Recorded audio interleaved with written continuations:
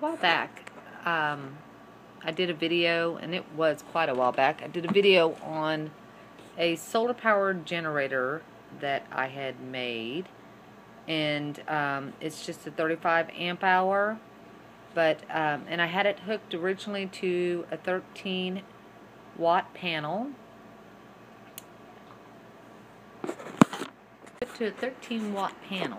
Since then, I had purchased another one, a Concept Green, and it was a 40 watt panel with a 20 amp hour solar generator. And what I ended up doing is putting some Anderson poles on that 40 watt panel and mostly keeping it connected, along with a splitter here, adding so I could have up to 4 panels added onto the solar generator at a time. Well, it's really worked great because on the occasions, you know how it is when you live outside of town, if power is going to be lost, it'll be lost by the people outside of town first, and they will get it turned back on last. So it's worked really great. I don't just use it for my radio as I had originally planned to do. I use it to run fans at times. I have this one, and then we have this O2 Cool, which also has a 12 volt adapter. And the best part that we use it for is to run the lights.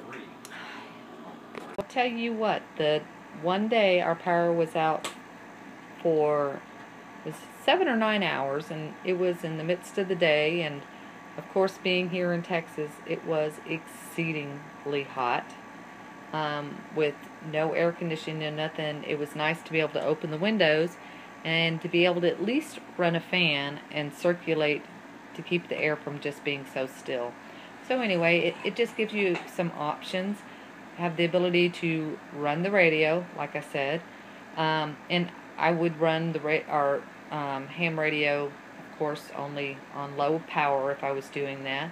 Have the ability to run a fan and have the ability for lights, and you have ability to also charge phones. And most of the time, almost every day, that's where I do charge my phones also, since I have a 12 volt adapter there, and everything I have, I make sure I have a 12 volt adapter for, and this is one of the little USB ones.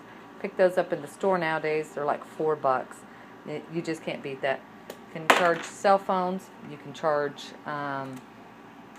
your tablets.